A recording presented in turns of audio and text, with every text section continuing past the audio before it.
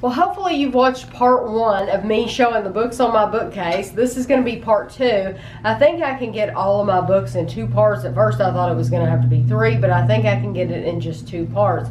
So I have shown you a lot so far. A lot that I showed you at the end of part 1 were my mother's books. Over here, I'll let you know, we have a set of encyclopedias. I'm not showing those. We have a lot of Bibles here. Those were my mother's, and I'm not showing these. However, I did share these books in part 1. So in part 2, I'm going to just continue on, and we're going to hit a lot of Agatha Christie books.